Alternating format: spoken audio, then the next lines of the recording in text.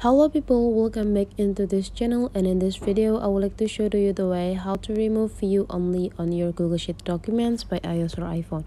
So the first thing you have to do, open your Google Sheet application, and after you open it, you just need to decide which documents that you want to remove the view only from.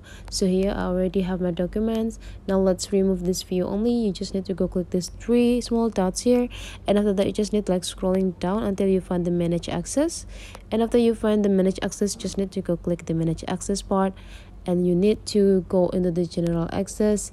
Then you just need to click it, and you can see that anyone with the link or anyone who received this link can view this document. So let's change it, become like no one can view this document except myself. So you just need to go click this anyone with the link, and you just need to choose restricted,